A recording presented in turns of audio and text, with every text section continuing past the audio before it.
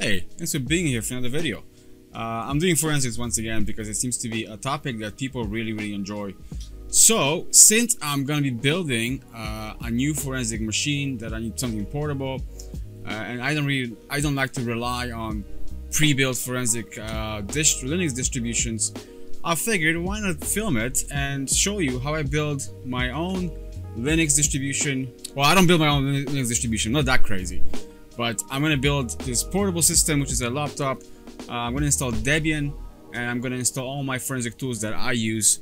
This way, keep it lean, don't have too many tools on there, and just have on there what I really need. I don't need to have all these other tools, which I'm not going to be using anyways. We're going to have to start from the beginning. So I'm choosing Debian because I like Debian. You can choose Mint, you can choose Ubuntu. It's really up to you. You can do other ones, but it's up to you. But before I start, don't forget to like it, share, and subscribe to this video. You're really helping me out. Otherwise, YouTube is not recommending these videos to anybody. But if you hit like, you share it, and you subscribe to my channel, then it really helps me out. So let's start. So like I said at the beginning, I'm going with Debian because that's what I prefer.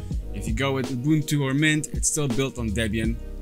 The installation is a little bit easier with Mint or Ubuntu, but I'm gonna go with Debian. I'm a long-time Linux user. I've been using Linux since mid-90s. My first Linux installation was Slackware, which wasn't easy to install. I mean, it's not Linux from scratch type of idea. It's not Gentoo, but I mean, it takes a lot of work, but it's not as crazy as the other ones. Over time, I switched over to Debian. Now I'm running Mint, Ubuntu, and Debian depending on what I'm doing. How do we get started? So first, you need a computer. It can be a desktop.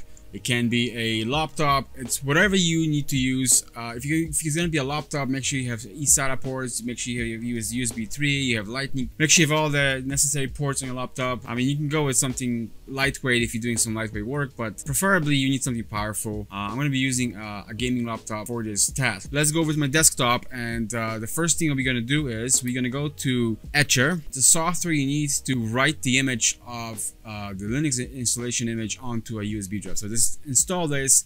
So download this, install it, and then have it at the ready. So after you've installed it, you're gonna go into Debian.org, and once you're at Debian, and also get yourself a USB drive, 4 gigs or more, preferably 8 gigs. All you gotta do is hit download and save it and download it. I've already done that. I'm not gonna be downloading it again. Take your USB drive, plug it in. Now pay attention what you're doing here because you can erase your hard drive if you don't do this right. Here's Belena Etcher opened up, flash from file. We're gonna choose Debian, the one you downloaded. So we downloaded the net installation, which is only 345 megabytes. You can get the 2 ISOs. There's actually 2 ISOs, DVD 1, DVD 2. You can download it at 8 gigs total. If you want to get all that, you can, but you know, for what we do, we just need net installation. So all the packages needed for your particular build will be downloaded as you need them. We do want to keep it as lightweight as possible, right? I mean, I do. I mean, when I build my Linux machines, I want to keep them as lightweight as possible. I don't care for all the extra stuff. Been here. Now, this is where you have to pay attention what you're doing. I'm not going to be responsible for anything that happens here. You folks have been warned. You don't have to use Belena Etcher. You can use other software. You can use on Linux. You can use DD. Whatever works for you. There's multiple ways to skin a cat. This is just the method I'm using. So we're gonna choose our SanDisk Ultra Trek. There it is. Just don't choose any of your hard drives because you'll wipe them and there'll be no recovery there. So we choose SanDisk Ultra, go next, and just hit flash. And this takes a few minutes. If that pop-up comes up, just hit yes. In the background there, you can see my other machine, Linux. This one there is running Mint. I use it for many different things. I have my file server, some other few things, some forensic work, some imaging. There's a SAS controller on there. There's actually 2 of them. Linux I use quite often in here. I mean, if most of these forensic other tools and data recovery tools would run on Linux, I'll be definitely using it. Okay, so we're done. Imaging is finished. So let's go over to the laptop now and install Debian. Okay, so now that we have the USB made, and we have a computer here, and like I said, I'm using a gaming laptop, but you can use whatever works for you. We're gonna plug the USB into the drive, to the computer, and we're gonna boot from it. I can't record the screen yet because this laptop, even though it has HDMI, it can't output to OBS. It just, HDMI doesn't get activated until Windows or Linux is booted up. So for now, I'm gonna use a camera that's right there.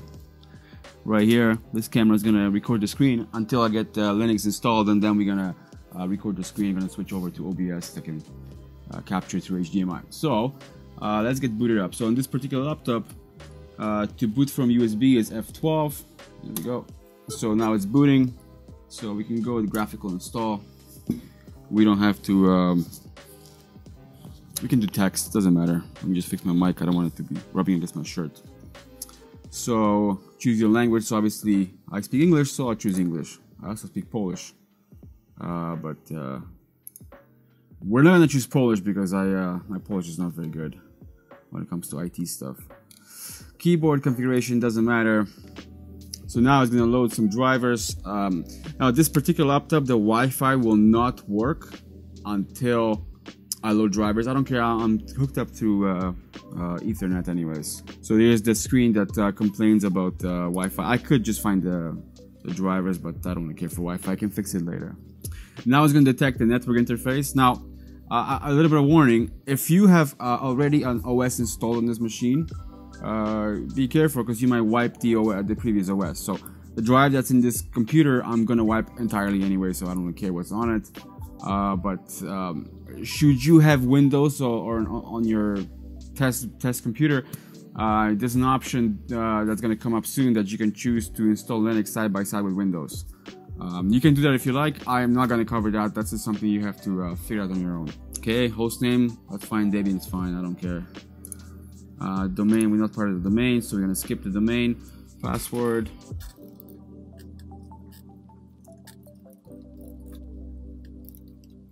I'm gonna choose a simple password. I'm gonna change the password later. This is just for the sake of being quick. I'm gonna use this simple password. Okay, we Eastern time zone. Now, because we downloaded the net install of Debian, it's gonna download a lot of packages. So I'm gonna pause at the point where it gets to that, and we're gonna resume once we get past that. But let's at least get to that point so you know what to do. And like I said, you can choose Mint, Ubuntu. I prefer Debian. That's what I like to use. I would install Slackware, but that might be a bit more complicated for some of you. So we're gonna go with Debian. So this is where a lot of you will have to pay attention, because like I said, if you have another operating system on this machine, you gotta be careful because you're gonna wipe your disks. I'm not gonna be responsible if anything happens. You know, I'm putting a text right here. Not responsible. Just read everything you see on the screen. If you have Windows, install side by side. Make a backup before you do anything. Don't be crazy. You're gonna lose some of your you're gonna lose your data, and I can't help you. I'm sorry. So we're gonna use the entire disk. You can set up LVM. You can set up encrypted LVM. You know what? Maybe I'll choose encrypted LVM since I am gonna use this as my forensic station anyway. So here's the NVMe drive. You can choose here between everything on single partition, or you can separate home and then var or temp partition. You can separate if you like. I don't like doing that. If I had a huge disk, I would probably separate them. But for what I use, I'm gonna choose everything on single partition. Yeah, we're gonna write the disk. Just gonna erase it here. Okay, wiping is done. Now I need to enter our encryption passphrase.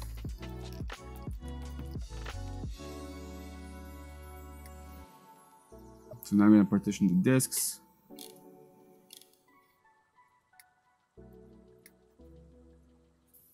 Now I'm going to format the partition, and we're using LVM encryption. It's not necessary, but I mean, it's always good to encrypt your data. Just, keep a backup, because if you don't, then you have some problems later. You don't want to be doing that. The amount of phone calls I'm getting of people having issues, they encrypt their computer, or, they have a MacBook that's already pre-encrypted, running File Vault, or they have a Surface Pro, and even the Lenovo I bought when it came in Windows, it was already pre-set up with BitLocker. So, it's good to have encryption. It's really good, but it's even better to also have backups, because if you don't have backups, then you might be SOL on this, right? So now the base system is installing. This will take some time, so I'm probably going to pause the video here. Well, I was actually base installation. I should have read the screen. But anyways, now we're going to choose our package manager. We're going to continue here. You got to choose the local one to you. So if you chose your country at the beginning of installation, you have to choose the closest server to you. I mean, just guess.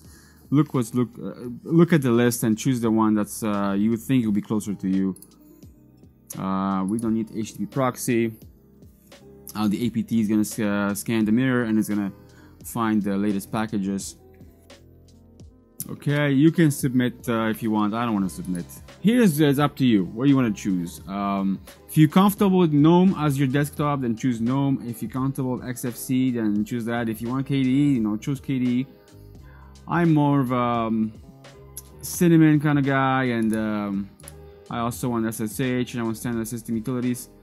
Cinnamon, and you know, I'm gonna put GNOME in case I want to use GNOME and Mate. So I like to use these three. Cinnamon is my favorite, but if you like GNOME, choose GNOME. Whatever works for you. You choose the desktop environment that suits you. If you want something super lightweight, XFCE, LXDE, or LXQT, it's, you know, it's fine. It's really preference. This is why Linux is so great. You can really dial it down to exactly how you like it. You don't have to be stuck with one single user interface. That's the beauty of Linux. Like I said, I've been using Linux since mid-90s, so it's been a while. Okay, so now this portion will take a while. So there's, you know, 1800 packages to download and then to install. So here's where we're going to pause the video. I'm going to pause it right now, and then we're going to come back once we have passed that point. One eternity later. So we're in the home stretch now. We just finished the installation procedure. So now here you can choose between the login manager you like. You know, GDM3 is fine. I mean, you can try LightDM. It's up to you. It's really, they're both almost identical. GDM3 is nice. LightDM is also nice. But we'll continue here. This is all about personal preference. It's really up to you what you wanna choose. So now it's installing the software. So this is like the home stretch now. We're almost done here. And I'm thinking this video is getting quite long, so we're probably gonna have to end up splitting it into two parts. There's nothing wrong with that. I just don't want the video to be 30 minutes. Who's gonna watch the 30 minutes? Unless you like watching me, that's great. You know, I can make them an hour if you like. But let's just keep them under 20 minutes if possible. Ideally, 50 minutes would be great. And while you wait for this, you know, have you remember to subscribe to my channel and then hit like and all that stuff. It really helps this channel. I've gotten a lot of good feedback on my videos lately. A lot of people messaged me and said they liked the new videos, so we'll just stick to that. I know Flash and things like this can get boring quickly because it's pretty repetitive and it's pretty complicated. A lot of people don't understand it, so I'm not gonna bore a lot of people with Flash. But I have some coming up soon. I did film one I did recently, so hopefully that will be out soon too. But let's stick to forensics. Also on related note, not unrelated but kind of related. I've been sticking to my one video a week schedule since January. So I set up a goal for myself, make a video every single week, and you know, we're almost halfway through the year. We're pretty much halfway through the year now. And I am pretty much had a video out every Monday. Plus, lately I've been posting my TikTok videos on this channel. So sometimes once a day I'll post a video from TikTok on the channel. But I'm trying to set up the YouTube Shorts, but it's not really working. I don't know. It doesn't let me. Let me try another phone here.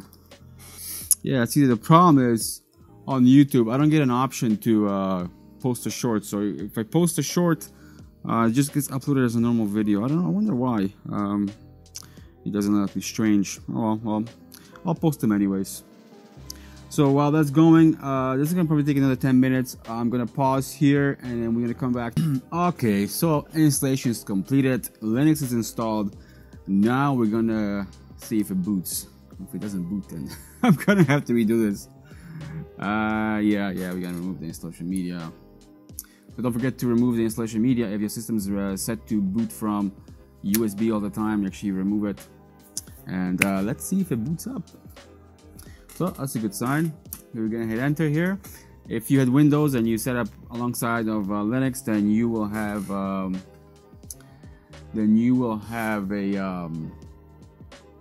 option to choose Windows Boot Manager. Anyways. So now we have to enter a password to decrypt the drive. I think that was the password I used. Yeah, that was it. So anytime you boot the computer from this point on, if you enabled LVM, you're gonna have to enter your password at the very beginning. The computer will not boot without it. Alright, so we're booted up. Here we go. the display manager is still not gonna push out to the HDMI, unfortunately. So here we are on a login screen. So to choose between different display window management, you can choose right here. So before you put in your password, click the little gear icon. That's granted you installed this login manager. So let's just go with Cinnamon, put in our password, and here we are. So we're installed, we're running. So because this is Debian is a little bit different, even though Ubuntu and Mint is based on Debian. It's a little bit more bare bones. There's a lot of things missing, and there's a lot of things you have to install. Unfortunately, nothing's gonna work out of the box, but that's okay. I mean, once you start installing packages, it's gonna install dependencies and all that other things, so you'll get all that installed if you need. So the first thing you'll notice is sudo will not work. So if you type in sudo, it's gonna say you're not part of the the sudo group, and this thing will be reported. I'll show you in a second. So if you open terminal here, and just change colors. I hate white terminal windows, so I don't know how sharp that is. So now if you were to type sudo synaptic, as you see here, first guy is not in the sudoers file, the incident will be reported. So to fix this, you're gonna do su space dash. You're gonna put in your password. Okay, we're in.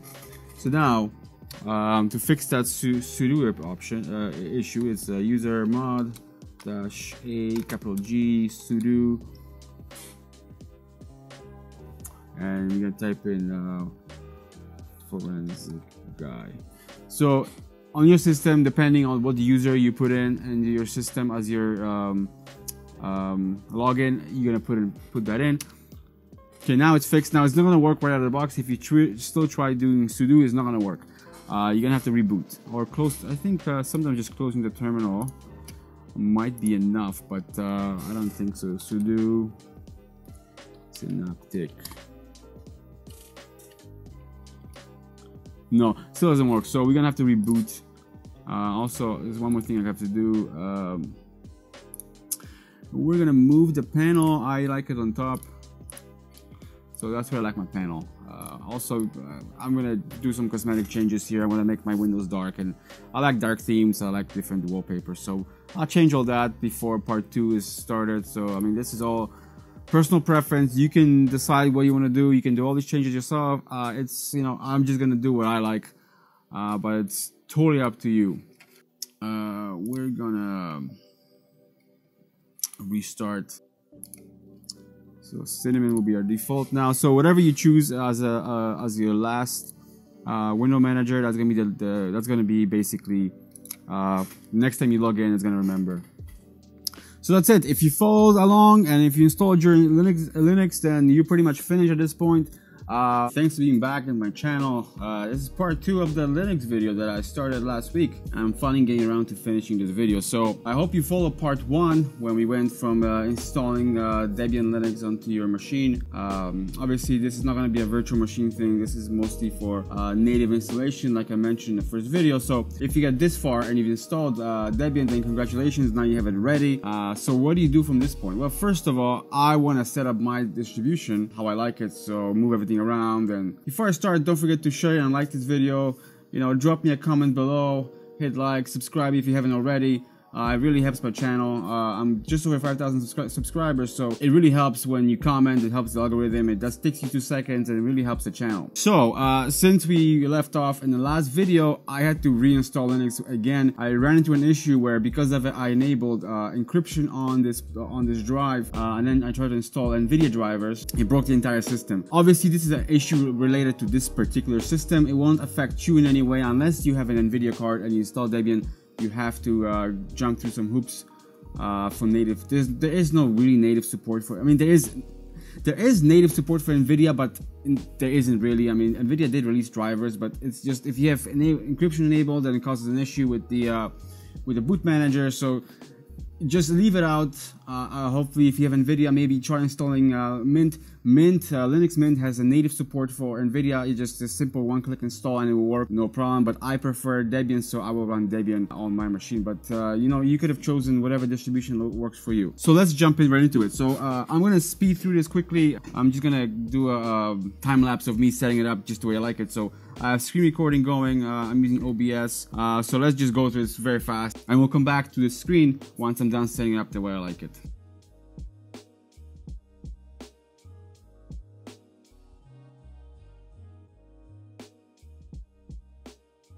So I'm done setting up my Linux machine. As you can see, I've installed just a few minimal things, the dark theme and some applets here on top. You can see here on top, I'm gonna see my temperature of my, my system and CPU usage and all these things. But pretty much this is I'm done.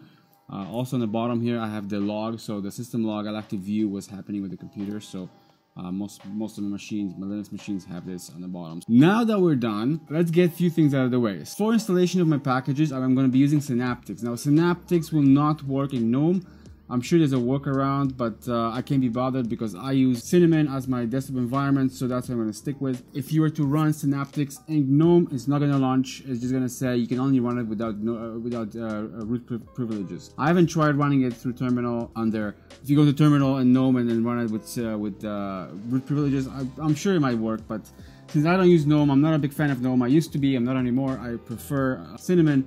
Then we're gonna stick with that. To launch Synaptics, just go to the menu, type in Syn, and then you'll see it here. You gotta put in your root password.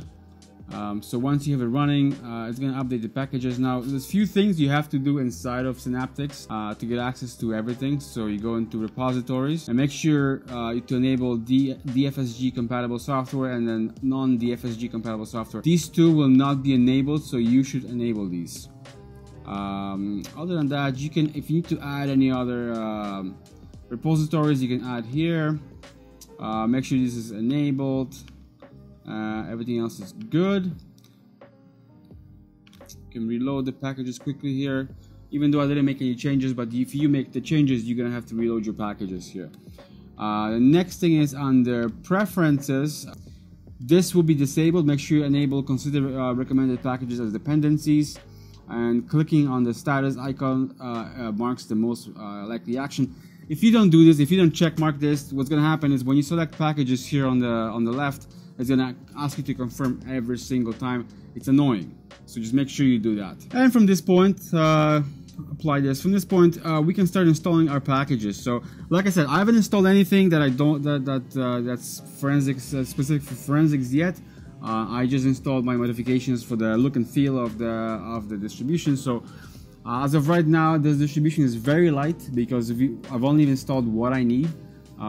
This is why I choose Debian over Ubuntu or Mint or whatever distribution you like, because it's so lightweight. So you can only install the specific things you need. Now, that also means that if you're installing from source, or if you're compiling your own packages, it will complain about missing libraries and dependencies. You will have to install them one by one. Unlike with Mint or Ubuntu, you're gonna have everything already pre-installed. Well, almost everything. Can't have everything, I'll be crazy, but you're gonna have most of the things pre-installed, which is nice. So if you prefer Mint, Ubuntu, just go that route. That's fine. It's your system. You can do whatever you like. So let's start with a few simple things. So definitely I want DCFLDD. So here we go. We're gonna check mark DCFLDD. We'll get to the forensic extras after. What else do we need? Actually, let me start a document here. So I'm gonna link in the description of this video. I'm gonna link all the packages that I have installed. Obviously, you're more than welcome to explore Synaptics and see what else is out there. There's tons of packages. So we installed DCFLDD. So DCFLDD is it's a version of DD, which is a disk imager on Linux that has capabilities of hashing the whatever you're imaging. I'm sure you've seen me use it on this channel and in other videos. Okay. Another one that we need is DC3DD. This is just another version of DCFLD. So there it is. You can see that Forensic All is also listed here. Now, if I was to choose Forensic All, it would install all these tools for me. So if you don't really want to waste time with installing individual packages, then you can definitely install Forensic All. But we'll get to it after. Let's just go one by one. Next one that we need is some sort of hex editor. So definitely one of the hex editors to use is ghex.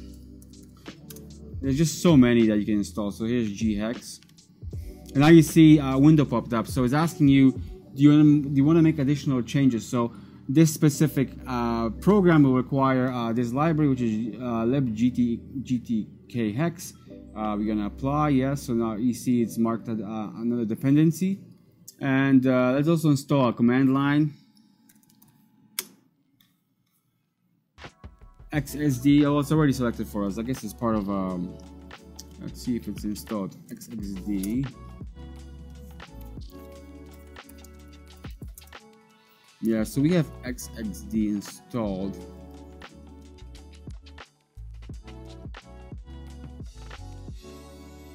Yeah, so with XSD you can view hex in here. So you have this already in terminal if you need to use it.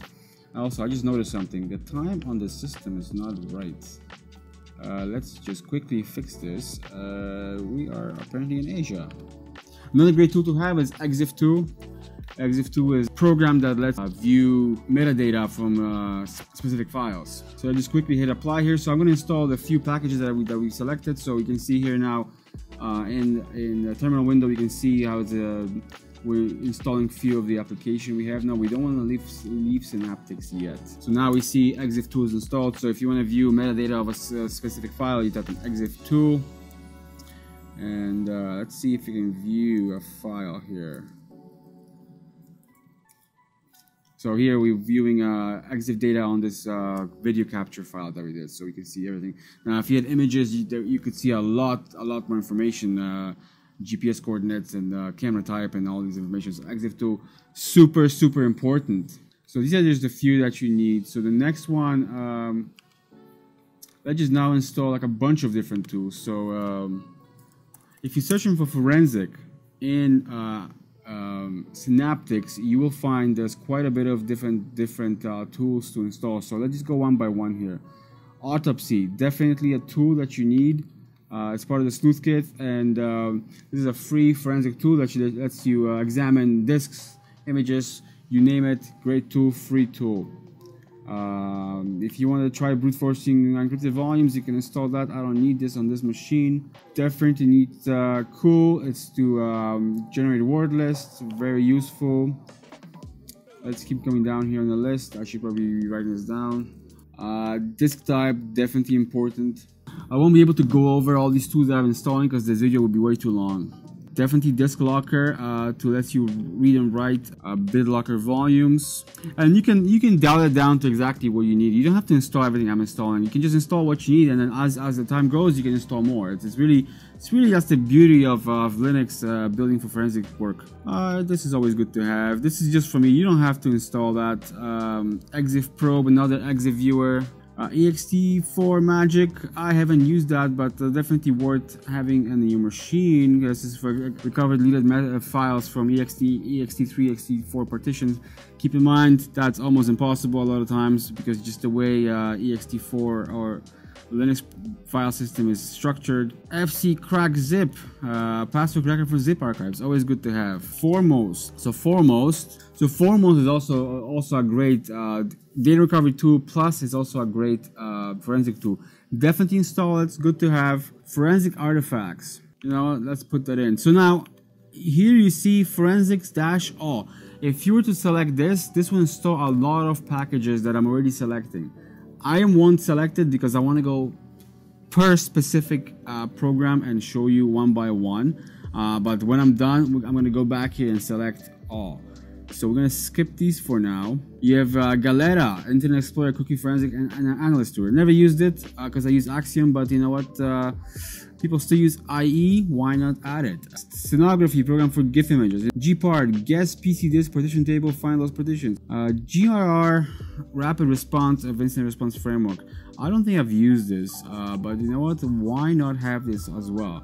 Guy Manager, forensic imaging tool based on Qt. I've talked about the Guy Manager in my other video and the free forensic tools. If you haven't seen those videos, you should definitely watch it. I'm gonna link the whole playlist just above here, so you can see it. Definitely worth watching. It's gonna take you some time to go through it all. See, so by selecting Guy Manager, you can see a lot of libraries and dependencies that need to be installed, including smart monitor tools.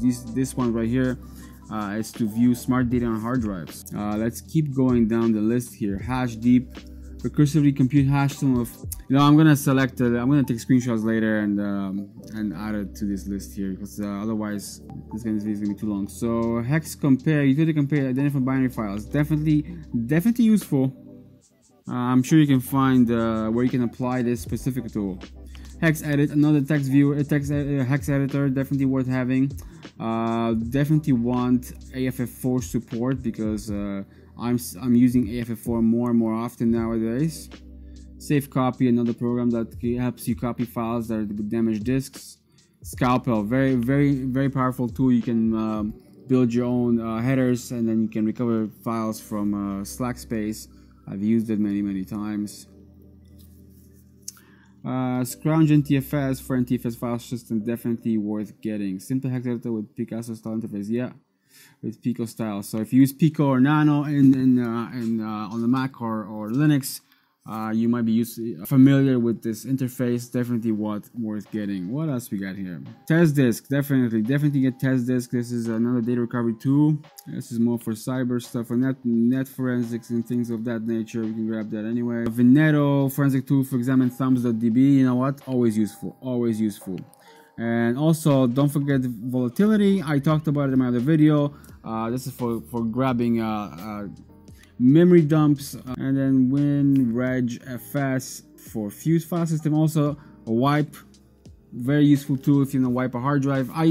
The way I wipe drives, I usually use DD or DD rescue. I will take /dev0 and point it into a hard drive or USB drive, or I'll take dev/random and point it into my target drive, and that will either write zeros or random characters into the block device. And last one, Xmount. So now let's go back to front here. So we had forensic all. Let's see what it will add if we select it. So here's a few more things that forensic all will add. Definitely we're gonna say yes to this. Forensic extras, and you can read everything that's being installed. You can see all the dependencies, all the tools, and then if you just want everything, just select forensic all, and then you'll get everything. Let's apply here to be installed. Let's see if I can make this list bigger. So 658 packages. Look at all this list. So let's go and apply this. Let this run and install itself, and then before I end this video, we're gonna do one more modification to the system, where we're gonna have to disable auto mount. So as you see here in the screen, Wireshark is one of the tools that has to be installed. Do you want no super users to be able to capture packets? I mean, it's up to you. You can configure this the way you want it. There's gonna be a few more tools that are gonna pop up with some information that you have to configure. Just follow the instructions there, and then you're gonna be able to finish the installation. And then we're gonna get into setting up the last thing, which is stop auto mount. So all the tools have installed. Keep in mind, not everything's gonna be in the menu here, because a lot of them are command line. You run from the terminal. So a few things might show up here, like ghex and some other ones, but most of the things are not installed. So another tool that I installed that I didn't mention was DD Rescue. I use it a lot, so this is also good to have in your system. And probably VirtualBox if you do want some testing, or run other OSs, or especially if you want to run Windows inside your Linux. Definitely worth installing Windows if you're working on questionable material or explicit material. It's good to have virtual machines so that you can destroy it when you're done. I talked about this in my other videos, so I will end it on that note when it comes to the virtual machine. So the last thing we have to install is dconf editor.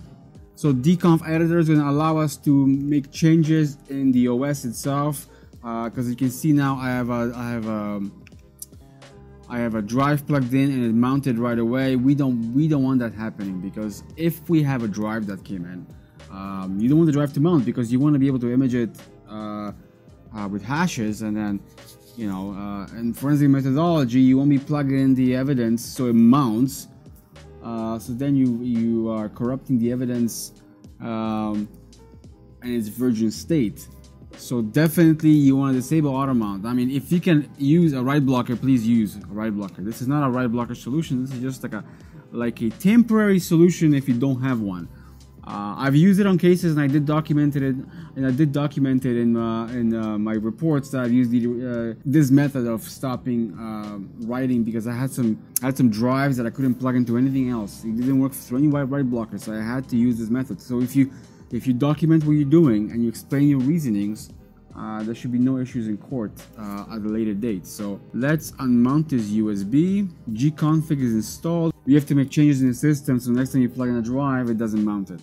So to get to it, you need to go to the menu, type in dconf editor, and there it is. And you got a warning, because you can really screw up your system if you make changes that are important for the way the system works. So don't make any crazy changes. Just do this one thing, and if you want to learn more about dconf editor, you can go on Google and read up on it. So you're gonna go to org, cinnamon, desktop, and then media handling. So here's where you want to disable auto mount open, and I think that'll be it. This change enough will be enough for when you plug in the drive, it's not mounted. Let's close this. Let's see. I think you would need to reboot for this to work, but let me plug in a drive anyway and see what happens.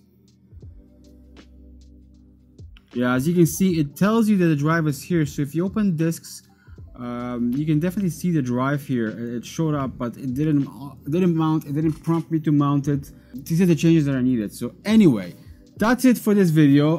Hopefully you can install your own distribution this way. Like I said, you can choose whichever one you like. This is only scratching the surface. I've only went through some of the tools that I use. There's plenty more I can install that I haven't mentioned. Hey, welcome back to the channel. So this is going to be part 3 of our Linux Debian installation video. We're done the installation in part 1. Part 2, we've installed all our applications, everything that we need. So I figured maybe I'll make a part 3 where I'll show you how to use your new system to create an image of a hard drive with hash values, verify that image, and then you can start your investigation from that point. So before I go any further, make sure you like and share this video. Also, if you haven't subscribed to my channel, subscribe to my channel, because it really helps the channel a lot, and your support is greatly appreciated. Here we are. The system's installed, system's up and running. So we're gonna take a test hard drive. I have an 80 gig drive, which I'm gonna plug into the system. I'm also gonna take a 1 terabyte SSD, which I'm gonna use it as a target drive, and we're gonna make an image with hash values, and then we're gonna verify it. So I'm already imaging the drive, but I'll show you the command that I use to image it once I switch over to my screen here. So the first things first, we gotta plug in our target drive and our source drive. Now, if you remembered, we set up in the second video, we turned off auto mount. So now you see the drives are plugged in. You can see on the screen here, test and NV. Both of these drives are plugged in, but they're not. They didn't mount. So if I were to click on it, it would mount it for me, but we don't want to mount it. So we're gonna run disks. So you go start menu, type in disk, and you see disks here. So you just launch it, and there it is. So we have 1 terabyte SanDisk Extreme. This is our target drive, and we have our source drive, which is the evidence 80 gig, just a standard hard drive. This is just some drive I had laying around here. So first things first, we have to install gparted, or you can do this from command line. For the sake of being easy, we're gonna do it from command line, from the GUI. So let's run Synaptic again, and we have to install a few packages. Well, one for now. We're gonna install more later. Actually, let's install everything now in one shot. So first thing you need is gparted, and obviously you can do this through you can do this from command line if you like, adb sorry, apt-get install, and you can install it. So gparted. Another one we're gonna need is systat. Systat is not necessary, but if you want to monitor the drive speed and all that, so it's good to have systat. What systat installs is iostat, and you can monitor the drive. So we're gonna apply. And what gparted is gonna help you do, gparted is gonna let you format your hard drive the easy way without having to resort into command line. I mean, if you want to use command line, you know, it's you're more than welcome to use command line. It's quicker and it's more precise. But if you're new to Linux, if you're just starting out, I think using GUI tools is better for you. So now we have gparted installed. Just type in gparted. There it is. We have to put in your root password, obviously, because we are going to be working off drives. So we see here SDA. So make sure you watch which drive you're working with, because you see here our 1 terabyte. The device is /dev/SDA. So this is the drive we want to format. So we choose SDA. See, there's some data on there, but I don't care. We're going to delete everything. So we're going to choose the partition that's on there. And we're going to delete the partition that's on there now. Then we're going to right click again. We're going to go new. Here you can choose the file system you want. So because I'm working with Linux, I'm going to format the drive with ext4. Obviously, if you're going to work with Windows later, you can do NTFS or you can do exFAT. You can format the drive somewhere else and bring it over exFAT. It's really up to you, but we're going to go with ext4. Since we're going to be working with everything on Linux, we're just going to keep it Linux partition. So let's go apply. I was going to format it. You can see there disks now just deleted the partitions. And so format's completed. You can see now that the drive is formatted in the ext4. It's going to reload the partition scheme again. We can close that now. We can see here our 1 terabyte volume showed up here, so we can mount it if you like. So now the 1 terabyte is mounted. Make sure you don't click your evidence drive, which is right here. So now that the partition is mounted, we can type in df-h, and we can see the 1 terabyte is mounted in /media/my username, and then this weird UDID, which is the UDID of the drive. So now we know where to put our image. So for the sake of the time of the video, I'm already running the DCFLDD on my source drive, which is here. It's already at 60 gigs. The command for this is, as you can see, DCFLDD space if, which is the input file, which is /dev/SDB, because we know our drive is SDB. We don't want to point to the partition. We want the entire drive, including the slack space at the end here. Then space, then OF, which is off file, which is where it's going to go. So you're going to go F equals. So let's see what this command will look like. This is DCFLDD if equals /dev/SDA. And make sure you run this as root, by the way. So before I forget, sudo space and DCFLDD/off equals / and the 1 terabyte was mounted in. Let me just check here again in disks. It's mounted in /media/forensic guy/ that weird thing. So we're gonna start ME, hit tab, that completes the command for you, and then FO tab again completes the line for you, and then 9.4 hit tab. And now we're gonna be in that directory where the drive is mounted. I'm gonna name it my image.img hash equals, you can do md5 comma SHA256, but for the sake of the video we're going to do just md5, and then hash log equals, it's a bit bigger, equals, and then the hash log, again you have to point it where you want it, so you have to go /media. Unfortunately, if you're that far in the command, it's not going to complete it for you, so we're going to do it like this. We're going to select all this, Control-Shift-C, or you can go in here, copy, and then Control-Shift-V. and then log's gonna be my hash.txt. When you hit enter, it's gonna start imaging. So like I said, I'm already running it here. You can see it's already at 63 gigs. We can also monitor the speed of this drive here by running this command right here. So remember we installed iostat. So iostat space -p space SDB, which is the source drive we want to monitor, space /d -d space 1. So every second it's going to update the speed of the drive. You can see it's going at 30 megs a second imaging. It's not a fast drive. It's going to a USB 3, but not necessarily a fast drive when it comes to imaging. I probably should have taken an SSD, but that's okay. So let's wait for it to finish, and I'm going to show you how to verify the hashes, which you should be doing after each imaging.